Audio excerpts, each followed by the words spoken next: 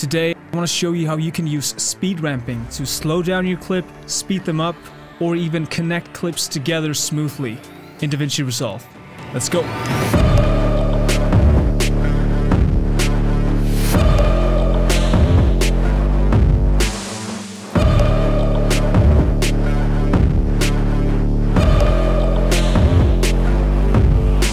Alright, so we're here in DaVinci Resolve and we have a clip loaded into the timeline. This is a clip where you can see someone pull a bag out of a truck, opening the bag and then pulling a camera out of it. Now we want to emphasize this movement where he pulls the camera out of the bag. So yeah, this is kind of like the place where we want to slow it down. We want to slow it down as he pulls it up here, or where the marker is right here. And to do that, we can either right click and select retime curve, or we can also just press Shift C. And then you'll open up a menu for the retiming of the speed.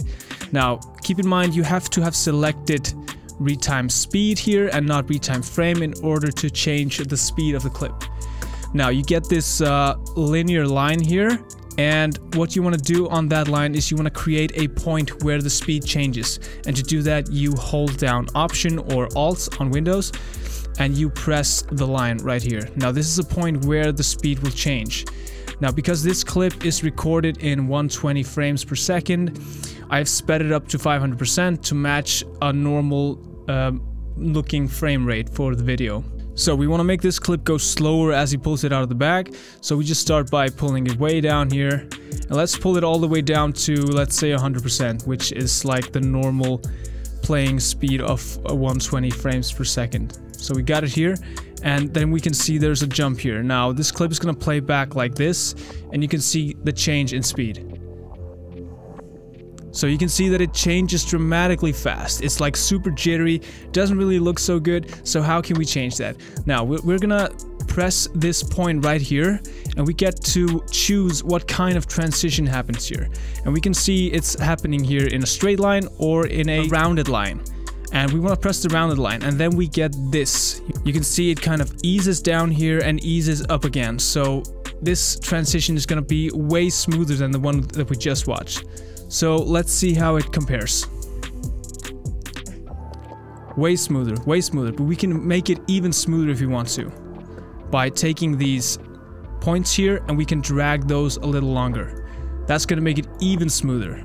So let's check out how that looks. It's way better. And we can do this on the whole clip wherever we want. So we can just select this place right here and we can make it go fast again. So we can drag it all the way up to 500% again. And that way we can make it go slow and then fast right away. So now that we have 2 points where it changes speed, we can just go and play it again.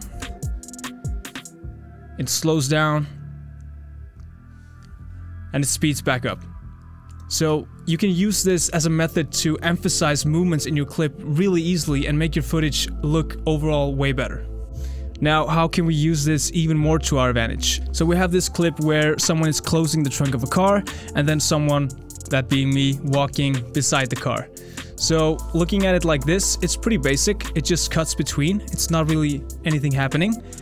Now to make this even better, we can just go in here where the clip ends and where he pushes up. This is a great point where we can use this as a editing technique, and we can start here by doing a keyframe again and we can make it go faster so that the movement goes faster in this clip. So it's gonna go fast, and remember we're gonna smooth it out as well, so it's gonna go like this.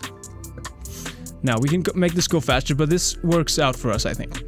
So now we're gonna take the other clip and we're gonna bring it over here and we're gonna do the same thing. We're gonna go into retime curve and we are gonna select retime speed again, and we're gonna select a point in this clip where he is getting here in front of the car. So let's select a point where we want the speed to be normal again, and we're gonna make it go fast as well. So the speed in the end of the first clip is gonna be fast, and the speed in the second clip in the beginning is going to be fast as well. So it's way easier on the eye when you're looking at the edit. Just like that, approximately. And we're going to smooth it out as well. So now we have two clips that are kind of matching in speed when the cut happens. And that's gonna make the cut look even more smooth. Like that. You see, it's way nicer on the eye. So it starts in slow motion, it goes fast, keeps on going fast, and slows down again. So that's way nicer than the harsh cut that we saw before. One more thing you can do with this is you can take a sound effect like a whoosh sound and you can put it under the effect. So we put the high point of the whoosh under the transition, and what happens now is that you're gonna see how the sound impacts the video even more. Just like that. So that was just a quick tutorial on how you can use speed ramps in your videos to up the quality and to make them all around better. My name is David, thank you for watching, and see you in the next one.